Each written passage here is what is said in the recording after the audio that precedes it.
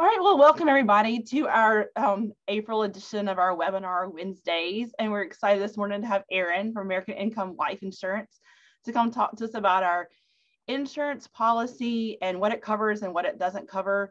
And I just want to say I'm really excited to see so many support staff on today, and y'all really keep us going. And happy Administrative Professionals Day to all of you. So today is the day to celebrate you. And thank you for all you do. I know Holly and Liz in our office put up with me and keep me going. So we appreciate all that you do and for jumping on this call and helping to keep your agents in your office rolling in the correct direction. So have all your questions ready and Erin will be able to answer them for you. So I'm going to go ahead and share my screen, and I want to remind you, I'm looking at next month. Hopefully we're going to do something on taxes because we all know we have a lot of questions on that. We'll take off the months of June and July due to achievement days and fairs and get back going in August. So I don't have a date set for May yet, but hopefully I can set that pretty soon. So I'm going to share my screen and turn it over to Erin this morning. Erin? Well, good morning, everybody. Hopefully you can hear me okay. And Megan will let me know, hopefully, if I have any technology issues.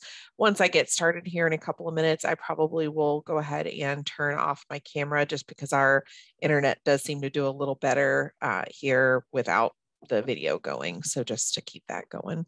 In the meantime, you may see at least one of our cats behind us. So we'll see if anybody else comes up. But good morning. My name is Erin Bain. I'm the director of the American Income Life Special Risk Division.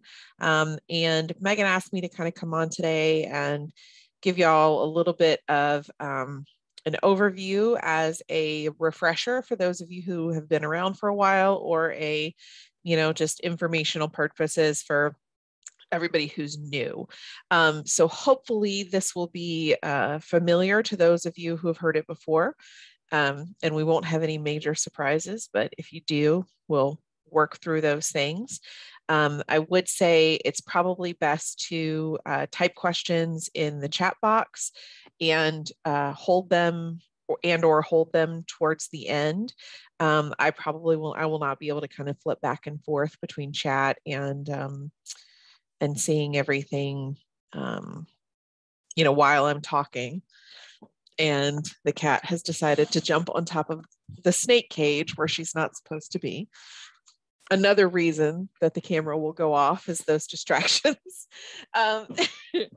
So we'll go through those things, and then I will address questions kind of at the end, because I may get to some things that you have questions about, that kind of stuff too. So, all right, I'm going to go ahead and turn off my video. And then Megan, if you will go to the next slide for me. And Megan, whenever you flip over, you can go ahead and just populate the whole slide. I don't know if it's set up for animations or not. So here we go. Just a little bit of information about the Special Risk Division of AIL. We started working with 4-H and Extension specifically in 1952. So we've been around for a long time. Our partnership with Extension are really strong throughout the country, and we have always tried to keep all of our policies extremely affordable so that they can be useful for that population. We work with NAA4H YDP, as well as some of the other extension professional associations, ESP, NACAA, NACADEP, all the letters I can't remember, but lots of them.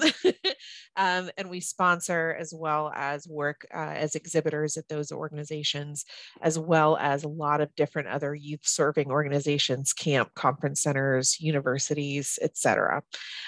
So that photo there of me is from when I was a county 4-H agent in North Carolina, one of my embryology chicks. I grew up as a 4-H'er in Virginia and have been involved in some way, shape, or form since I was 7. So that's 119 years now that I've been involved with 4-H. But it definitely is a passion of mine, personally and professionally. And so I'm really glad that I got the opportunity to continue to work with 4-H and just in a different aspect. now working with the insurance company. The Special Risk Division motto is serving those who serve others. And it really is extremely important to us to be able to provide the coverage that we do for those of you out there in the counties who are doing really important things. You can flip to the next slide for me. Let's see. Okay. So a few things to know about our two types of policies. We have annual and special activities policies. The main thing that you want to know, and again, we really keep those low cost. We've kept those consistent for as long as we can. Our coverage is blanket accident policy, which is different in terms of scope and benefits from liability policies. Liability policies, when you're talking about those are usually things that are set up either by the university, by your county, that are you're talking about, $500,000, $1 million limits. Our policies are different from that. We do have a small staff. There are 3 of us full-time, including myself. We have a claims department is 1 person, accounting department is 1 person. So we are very confident and really proud of the fact that when you call or email, you're going to get an actual human pretty quickly. And that's something that's really important to us. We don't have any network of providers, so you don't have to worry for our purposes about making sure you go to a facility that has that is within network for our insurance. Our policies are able to be primary. Most people treat them as secondary. So what that means is if there is a family that does not have personal insurance, which we find less common these days with Affordable Care Act and things like that, but it does still happen.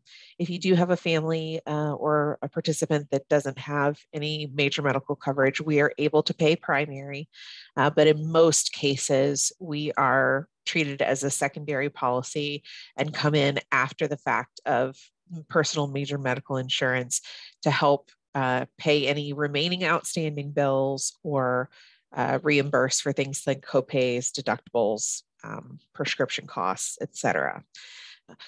We do try to work as quickly as possible because we understand the strain that medical bills, unpaid medical bills can put on families. So once we have all the information that we need in hand, we do try to get those claims checks paid out as quickly as possible. And ultimately, like I said, our goal for our division is really to provide reduced stress for you as extension professionals, as well as the volunteers that you work with and the families of the participants. Go on to the next slide. So a few things to note about the North Dakota 4-H annual policy. We started this back a few years ago when Brad was still in the state program leader role, I believe. And so what this policy does is it is designed to cover all of your enrolled 4-Hers and volunteers during adult supervised group activities. So that means all of the kind of the examples listed here, as well as just about anything else that you can think of, as long as it is an approved scheduled group activity for 4-H. It does not include individual activities. So, a youth working with their livestock show project animal, the 4 members of the Smith family who happen to be members of the shooting sports club practicing archery in their backyard, etc. If you're not sure, you can always contact us to get a handle on whether we would be covered or not. New members who enroll after the policy is established are automatically covered until the policy renews. So that way, no one at the county level or at the state level is having to look at your 4-H Online or ES 237 numbers throughout the year and kind of compare and say, oh, well, we had 400 in May and now we have 700 in June because folks are enrolling so they can go to camp and do summer fun and those kind of things. So new members are automatically covered throughout the rest of the year. And it does cover expenses incurred from 52 weeks of the date of the incident. So what that means is not that if someone has an injury at a 4-H event in February and they don't get it treated until the next January, that we would cover it. But it does mean that if the incident is reported, a claim is filed, and there are approved bills, we may be able to continue paying for ongoing treatment for up to 52 weeks from the accident up to the policy maximum. So if there are situations where someone requires physical therapy or surgery or something like that a couple months down the line, we can continue to pay up to the policy maximum for that. Okay, on to the next slide. Just a few things, I'm not going to read through this whole list, but a few things that are not covered under the annual policy. This is consistent across the board for all of our policies, so it's not something that is unique to the North Dakota annual policy. These are excluded under all annual policies. The main things that I always want to hit on these are that illness is not covered under the annual policy. Worker injuries from workers' comp, so staff injuries would not be covered under this policy. Downhill winter sports are excluded. So anytime you have skiing, tubing, sledding, etc., any of that cannot be covered under the annual policy. And then youth under the age of 5. We have that across the board for all of our policies. That minimum 4-H cloverbud age is what we go with.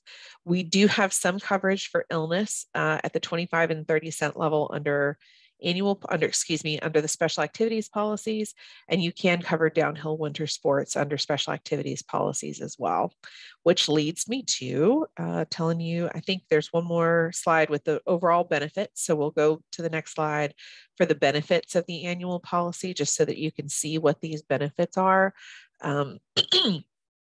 The maximum of $5,000 for medical and hospital treatment is sufficient, we find, in most cases for most of the typical injuries that you have. Of course, if there's something that is catastrophic or things like that, there are cases where that maximum, it doesn't meet the full needs, but it certainly goes a long way in the right direction, which is what we're hoping for. The next slide, we'll start talking a little bit more about the special activities coverage, what that is, and when you may want to look into that. So as we talked about before, the annual policy covers all of your adult supervised group activities when everybody that is participating is an enrolled 4-H'er or volunteer. So there are some circumstances where you would want special activities coverage. Some common examples are listed here on this slide: overnight travel events, anything where you want illness coverage, again, that downhill winter sports. If you have events where there is a mixed participation between 4-H'ers and non-4-H'ers, so if you do a day camp, something like that, or any high-risk programs that may include volunteers that have not been covered by an annual policy. So a couple of things on this. Megan, I'm not sure if you click on the link from that slide, will it take you to the browser window?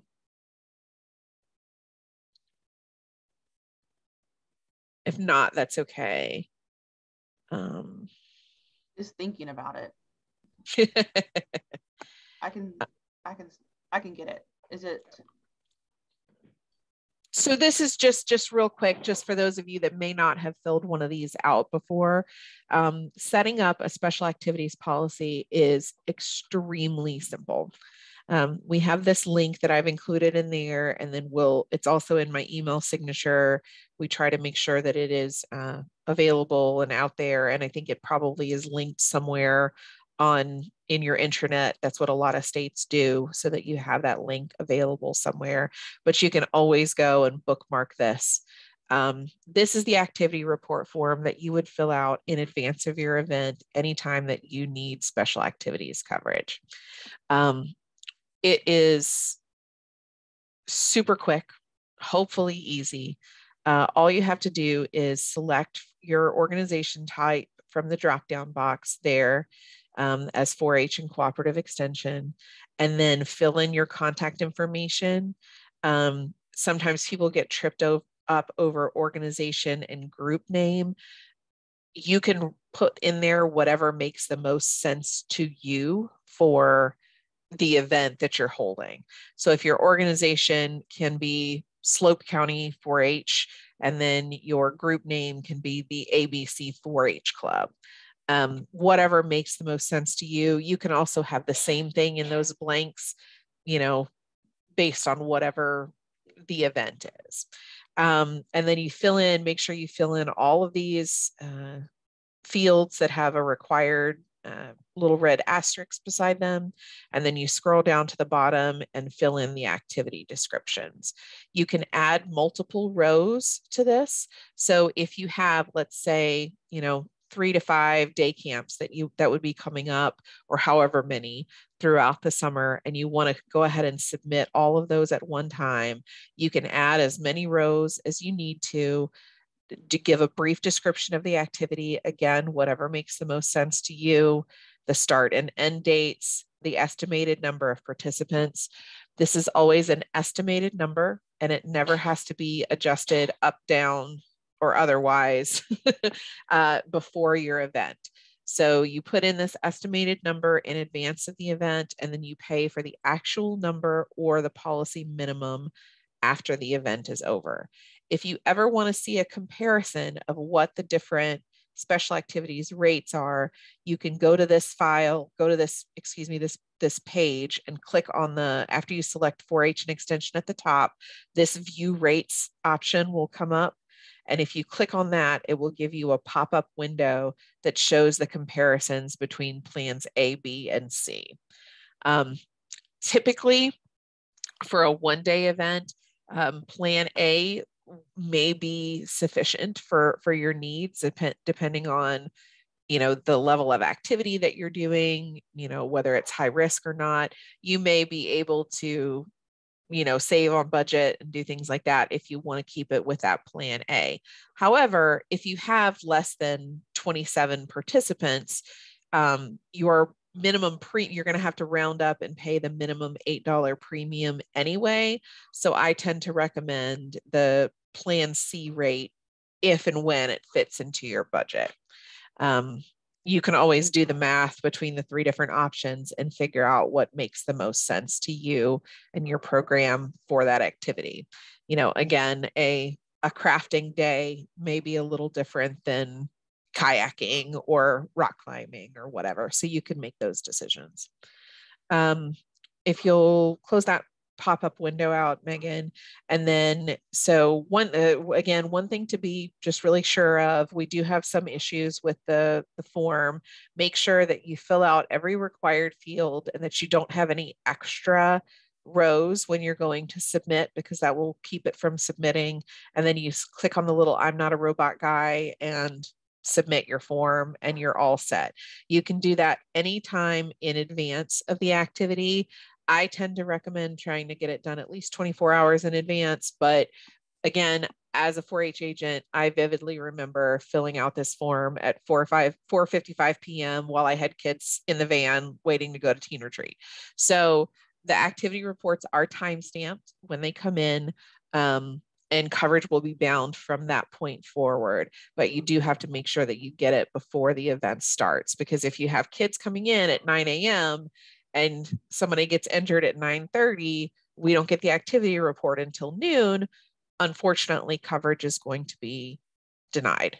So you just have to really be mindful of that. We can go back to the PowerPoint. That would be great. So again, those are some kind of common examples of when you might want to think about special activities coverage. The next slide has a flow chart that I have sent to Megan as a PDF that she can share as well. I'm not sure how well it shows up on the PowerPoint screen. Sometimes it's a little fuzzy.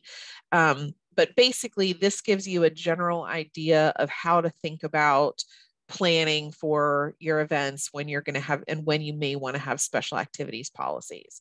So if everybody is participating, everybody that is participating in the event is enrolled 4-H'er and covered under the North Dakota annual policy, there's only a handful of situations where you may want to get that special activities, want or need to get that special activities coverage. If everybody is not a 4-H'er, then you would look at the right-hand side of the flow chart and kind of try to decide what the most appropriate coverage is going to be. On to the next slide, please. So just some highlights of special activities coverage in general.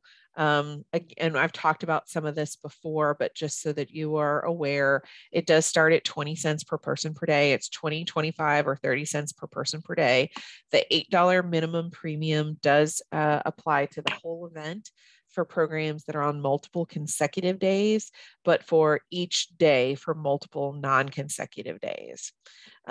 You can include all of your registered participants and volunteers in an event, but it does not cover spectators and members of the general public. So I'm going to hit hard on this bullet point. If you take out special activities coverage for anyone for an event, you must cover everyone.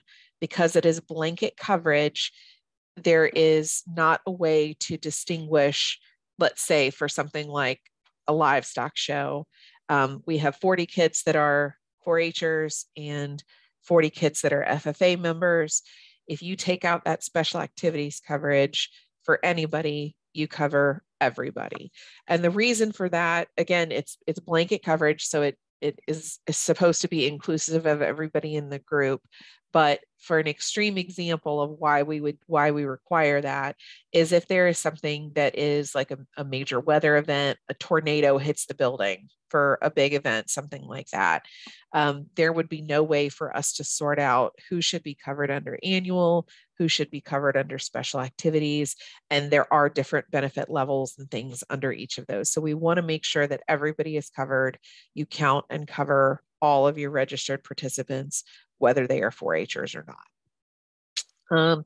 Again, accidents and some illnesses, it does require no upfront premium, so you don't have to pay until after the event is complete. That also means that there's no penalty for canceling coverage. So if you set up coverage for an event or series of events and you have low registration or there's bad weather or something like that and you need to cancel, we just need notification in writing of that in order to be able to cancel the request. And there's no premium due for that. You can use this coverage for collaborative programs. So if you're working with your local soil and water conservation on a field day, if you're working with a school system, if you're any of those kind of things that you're doing where 4-H and Extension is planning and executing the event, you would be assisting in planning and executing the event. You would be able to use this type of coverage for that. The next slide just has that same coverage option chart, so you can see what the benefits are for each one of those different options. Again, the $8 minimum is required for each activity that you do. So depending on the numbers that you have, you can choose any or all of any of those options, whichever makes the most sense for you. A couple of just general things on the next slide, just to be prepared for when you are having events and you think you may potentially have injuries, which is every event, right? So are drilled into my head very often during agent training was hope for the best, plan for the worst, right? So we always want to be aware of what are the things that are potential stuff that can happen. And with kids, we know that, even the things that are planned down to the minute, they're going to find a way to, trip over the door frame. They're going to find a way to do something, and there can be an accident. So make sure that you and any volunteers that are supervising activities are aware of all of the guidelines that are required. So reporting injuries is not just to us, but make sure that you're aware of what you need to do in terms of reporting to NDSU, incident reports, accident, treatment, etc. Make sure that you're doing all of that. Our AIL policy, because it is not a major medical policy, there's not necessarily a need to have that policy number with you if you have to take a kid to the urgent care or to the hospital. They're not going to know what to do with it, just to be completely candid with you, because it is not, Blue Cross Blue Shield, Anthem, whatever, those are the types of policies they're used to dealing with. They may not know what to do with it, but it doesn't hurt to have it and just have it in your back pocket, be aware of it. And when you do have to fill out a claim form, you will need, if it's under the statewide annual policy, you'll need that A and D policy number. If it is under special activities, the policy numbers are always 718 and then A, B, or C based on the rate option. And that policy number, as well as the serial number, is how the special activities policies will be designated if you have to file a claim. And this policy and serial number will be in your confirmation of coverage email. So make sure you hang on to those until after an event is complete. Don't let those go. Just a few things about filing a claim on the next slide. I'm not going to read through this word for word, but the most important thing to do when you're filing a claim is get that form into us as soon as possible. It doesn't have to be the day of, it doesn't have to be the day after. You don't have to be faxing me from the fairgrounds, okay? Don't panic about that. Get your immediate needs and treatment and stuff taken care of as soon as possible, but try to get it to me within the next week or two, because we do occasionally have claims, like I think I mentioned before, where somebody says, oh, it's not a big deal, and they don't file a claim. And then we have no way of knowing whether the injury actually happened at the fair or the football camp that they went to the week after. So it's really important that you get that sent in to us in a timely manner, and that you're as detailed as possible with that. It is always better for us to have the form on file and not need it than the other way around. So if we have the form on file and it ends up being something minor and all the parents or guardians are out is, a $50 copay, they may not want to move forward with a claim. But in the case where something bigger does happen, we always want to make sure that we have that information. So hang on to this, send those forms in as soon as possible. And make sure that you are paying attention. If you do file a claim, pay attention to your email, pay attention to your hard copy mail, because anytime there is communication about the claim, there will be copies sent to your county office as the policy holder, as well as the parent or guardian, the family of the member or volunteer. So keep that in mind.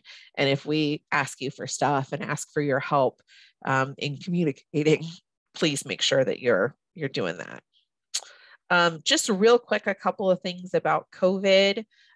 We're down to the point where I think pretty much, and that's on the next slide, Megan, we're down to the point where, COVID's not gone, right? But it is fading away a little bit in terms of what we're seeing at at normal, quote unquote, 4-H activities. Okay.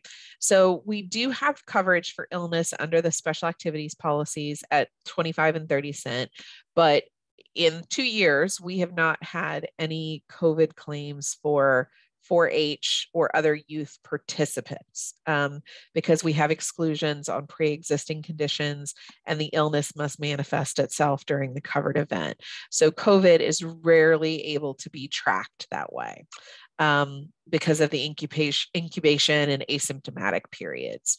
We have had some cases where camp staff have been able to be covered for COVID because of they've been on site for an extended period of time and their only exposure to the virus could be at camp, et cetera. And then just, if and when things change at some point, make sure that you're always following whatever guidelines the university sets in place at any given time about whether it's COVID protocols or otherwise, right? So we work with all 50 states. We have policies all over the place. And our general rule for coverage is that it has to be following whatever your state's 4-H rules and guidelines are. So different states have different rules in terms of age limits. You know, Clover Buds can only do horseless horse activities.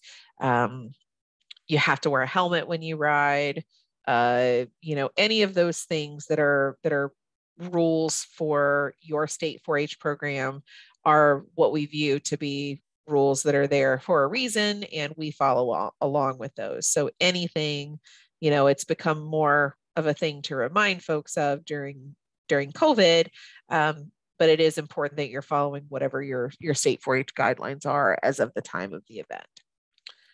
On to the next slide, which is the most exciting one because it's the last one. But it's also just where I will take the opportunity to open it up for questions that you have.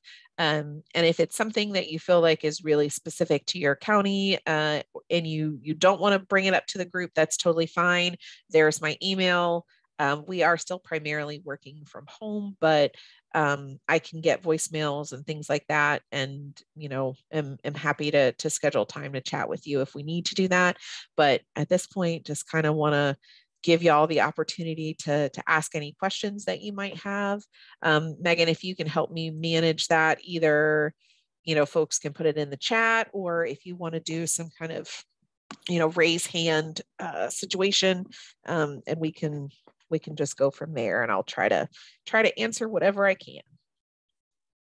Okay. Yeah, thanks, Erin. This was very wonderful and fantastic and very informative. So I learned some new stuff today as well. So now is the time for y'all to just ask Erin some questions. You have her undivided attention for the next while she's on. So please feel free to open up your mic, ask your question, or you can type it in the chat box, either one you feel comfortable doing.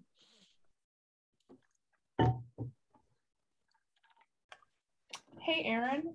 I had a shooting sports in February, and it was a 3-day event. So we had kids on Saturday or Friday, Saturday, and Sunday. Mm-hmm. And so 2 days we did archery. It was Friday evening and Saturday, but we didn't have the same kids there on both days. We had like 40 kids there one day and then like 70 or 80 the next day. Mm-hmm. And they weren't the same. How would we put that in? So what you can do if you have multiple day events where there are going to be different numbers, you can put each line of that, or, you know, each day of that event on a different row when you fill out the special activities report form. And that's really common, right? So for shooting sports, as well as things like livestock shows, maybe, you know, cattle's going to be on one day, sheep are going to be on another, goats are going to be on another, those kind of things. It is fine for you to put, you know, shooting sports tournament Friday, you know, 90 participants. And we don't need a breakdown in terms of, because we don't request the names.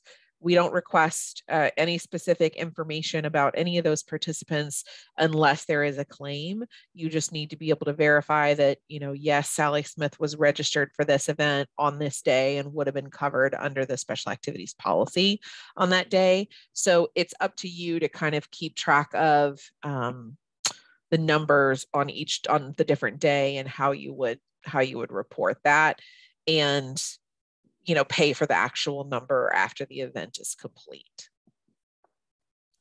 Thank you. Okay, I see a question from Sarah Crimmins. For our county achievement days in July, we will need to take out special activity insurance, correct? Because this event is for each members and the public, not for each enrolled. Yes. So achievement days that's the equivalent of your county fairs. Is that correct? Same idea. Yeah.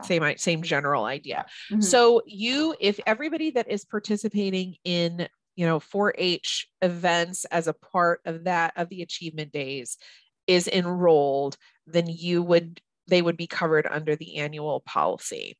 We are not able to cover spectators and members of the general public for larger events like that under any circumstance. So if you have people who are involved in the operation of the event, they can be counted and covered, but it cannot be just folks coming to visit the achievement days, walk through the exhibits or barns or visit the midways or any of those kind of things. It would have to be people who are, again, the phrase we use is involved in the operation of the event. So typically, let's say if there's a livestock show, that would include your youth exhibitors who are in the ring with their animals. It might be ringmasters, judges, parents who are helping with fitting and unloading trailers in the barn, but it would not include, brother, sister, grandma who is, coming to sit in the audience and watch. Same thing goes for like a shooting sports tournament. Your kids that are shooting, your line judges, your coaches, all of those folks would be covered or able to be covered, but people who are just coming for the audience are not covered. So you had mentioned before that if you cover one person, you have to cover all. So it doesn't matter, like Achievement Day, that's a 4-H activity. They are enrolled in 4-H Online, the members that show at the Achievement Day. But since we have to cover one judge because they're not enrolled in 4-H Online as a volunteer, that means we have to cover everybody that's involved. If it really is just that one judge, then it would be up to you to, make that determination about whether you need to cover them or not.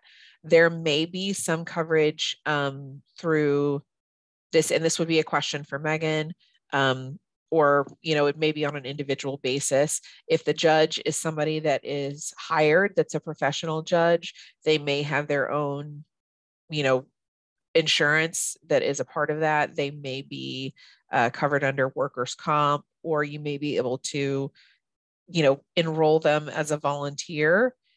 There are kind of workarounds that you can look into for that. And I wouldn't be able to speak to the specifics of like what the university liability policies are or that. So you may want to look into that with Megan or with the judges to confirm what type of coverage they already have. Okay, and then maybe this question is more for Megan, but Megan, our students in archery are actually enrolled in 4-H Online as a club. Does that mean then that they are covered, that we don't have to have special coverage for them? Right, if they're enrolled in 4-H Online as a, in the 4-H online program, like your volunteers or your 4-Hers, then they are covered because they are enrolled and listed and accounted for. Okay. Yeah, that's a good question. Thanks for asking that, Katie. Yep, thank you. And I see Sandy has a question. Is there a way to get a hard copy of the policy for our office? And so I think this is a good time just to remind everybody and show you that where this is on our Google Drive. So I'm going to share my screen, and I think this might answer your question, Sandy. So this is just like our 4-H Google Drive we just recently set up. So if y'all come here to staff resources and you click on staff resources, okay, so you're going to see different pieces that you could use coming up here. Then we created this one link called 4-H Insurance. And so this is the flow chart here that Erin was talking about. And then also like what is not covered. And I'm going to put up, this is where I'll put the information that Erin just shared with us today. But I'm thinking might be what you're talking about, Sandy. Is that what the policy that you wanted to look at? Does that help? Let's see. Okay, great. So yeah, all your stuff is in this folder. And then also we created this little document. So when you forget, because I always forget where things are, because in the moment you're like, what do I do? So go to this folder and you can see like where to click for the special activities insurance. And then if you click on this link right there, it'll take you to this button, and we put here, click here. So you'll know where it says activity report, and that'll take you to where Erin was talking about how to fill everything out. So when you forget where to go, just try to find this folder and it'll tell you how to get back to the report that Erin was describing to us. So I hope that will help y'all with that. Okay. Sue says, do participants and those involved in the operation of events sign in when they show up at the event both those enrolled in 4-H Online as well as those who are not enrolled? We don't make a specific requirement about that, but that would be general best practice so that you would be able to verify again that yes, John Smith was helping that day at the show, that there's some kind of sign in, some kind of, registration form, even if it's just the most basic of forms. Again, when I was an agent, we had somebody walking around the barn at the livestock show with a clipboard and saying, have you signed in? Have you signed in? So that helps you keep track of everything for your records, both for special activities coverage, as well as just for your general reporting that you may have to do for the university. I have one more question. If we have an event where someone comes and just, for example, a judge, or they help at a 4-H event and they are enrolled in 4-H Online through a different county, are they still covered under the policy, or do we have to have them in our actual enrollment with our club or our county? Because North Dakota has a statewide policy, they would be covered across county lines. So they can do activities or work and volunteer in any county. Thank you.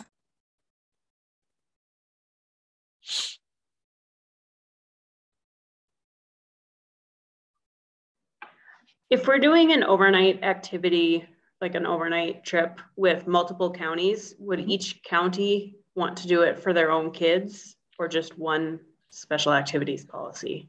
I would recommend having one person do it for the group, just for simplicity's sake. And then, you could send invoices to your individual county if you want to handle it that way. Again, you're going to end up paying an $8 minimum per county, even if you've only got 5 kids for each county. Whereas if you combine it, you might end up having only $8 for the total event.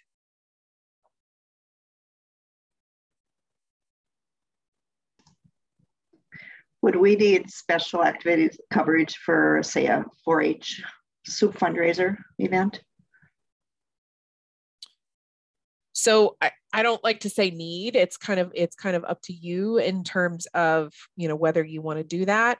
If it is a sit down event, where you're having, like, everybody is coming to have their soup dinner, you would be able to take out special activities coverage for that.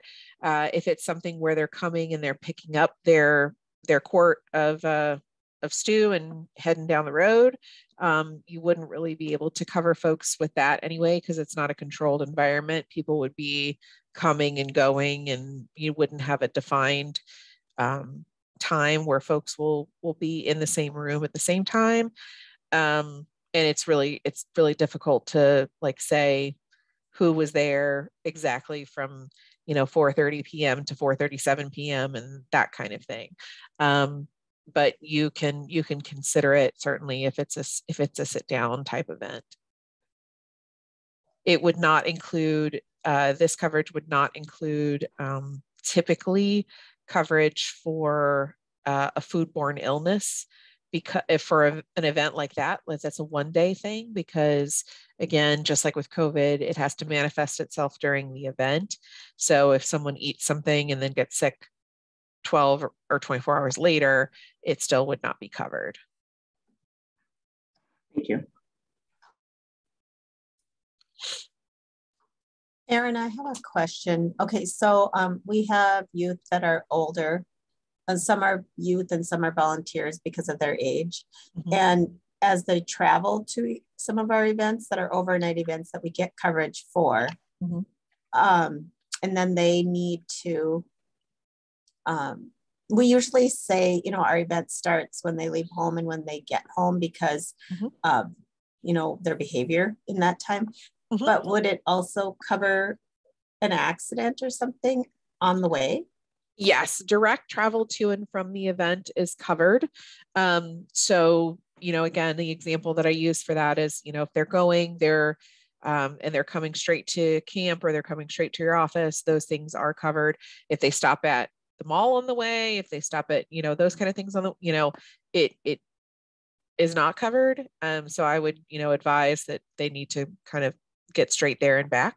But we do have, vehicle accidents that are covered for events. So then when we fill out the form, does the event start? Like what time do we have the event start then, when our actual event starts or when the travel starts? So our form does not ask for the start time. It just asks for the date. So we don't get that far into the micromanagement of it. If you tell us the kid was on their way to this event that was, beginning at 4 p.m. and they had an accident at 3:30, you as the 4-H professional, we would take that. Okay, thank you. Mm-hmm.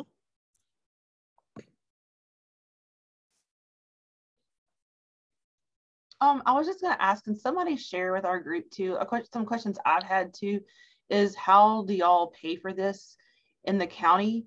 And so I know it's it's county specific. So can somebody maybe share what funds you use or how you pay for it when you follow up with Erin? Because I know everybody does it different. So maybe just a couple people say how they pay for the insurance and get that money to Erin.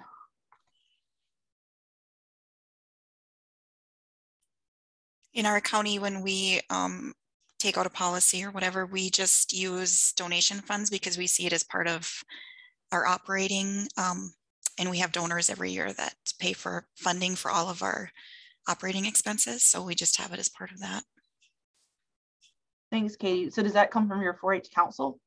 It is. It's all our 4-H council that gets the donations and pays the bills. Yep. Okay. So Jackie says 4-H Leaders Council. 4-H Leaders Council is kind of your council would pay for it. Tori says 4-H Council pays for the insurance, but we have checks in the office, so I'm the one who fill out the paperwork and send in the checks. Our county council pays for all of it. So also, I guess if you had an individual club, they could also pay for it as well.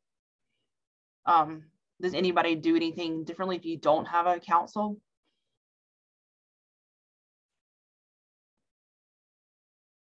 I guess another idea could be if your county commissioners support you from your county supported funds, from your extension funds, maybe that could be a possibility you could look to. But yeah, it looks like our county councils and maybe clubs are the best bet. So thank you all for sharing that. That was a question I've gotten a couple times. Like, how do you pay for this? Yeah, and unfortunately, I know a lot of folks, ask about ACH or electronic payments, P cards and those kinds of things, and we are not set up to take any online or over the phone payments. So it does have to be a check coming from somewhere.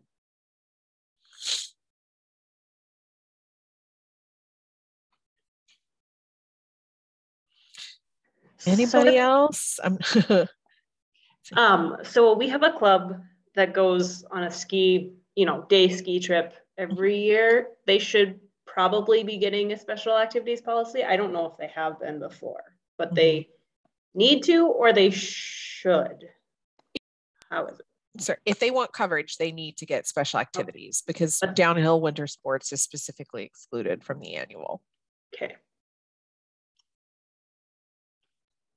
Hey, Erin, when you said the air travel you said that's not covered? Correct. In the general policy? Correct. Yes. So, and it's not covered under special activities either. So they'll be covered, when they're walking on the plane and when they get off on the other side, like if you're going to a national conference or Congress or any of those kinds of things, they are covered, up to, but not, while they're in the air. That also would include, we've had questions about hot air balloons and things like that. So any kind of air travel is excluded.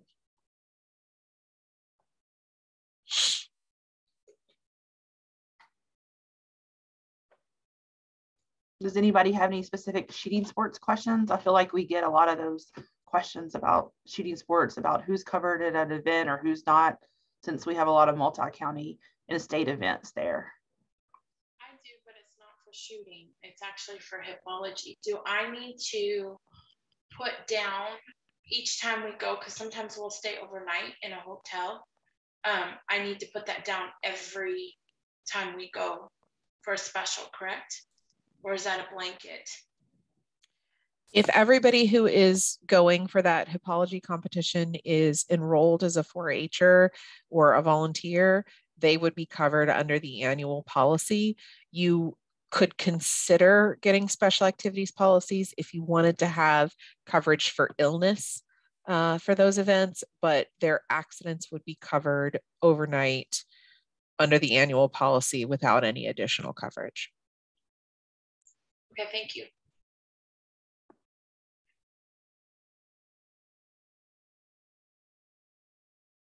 Well, like I said, and I'm happy to hang on for a few minutes. I don't want to feel anybody to feel like they're rushed. I am available to stay on for a few more minutes. But if you do have questions that you feel like are more individual and you want to reach out to me directly, please feel free to do so. Like I said, Megan is going to share a PDF of my PowerPoint today. And I think she's going to put it up on that Google Drive and, potentially have other methods of sharing that. And my contact information is in there. I always encourage people to reach out, call, email, carrier pigeon, whatever you need to get in touch with me. Like I said, I bleed green. I have been there, done that, collected the 100-gallon tub of t-shirts to prove it for my 4-H career. So I really, want to be there for you, be a resource and be somebody who can help you because I believe in what you're doing. Thank you, everybody, for joining us today. I hope you'll have a good rest of your Wednesday, and I will stay on here with Erin. And like I said, I will get these up for y'all in the Google Drive. And if you have questions, you can email me and I can get to Erin so we can make sure we have all your questions answered. So thank you, everybody, for joining today. Thanks, y'all.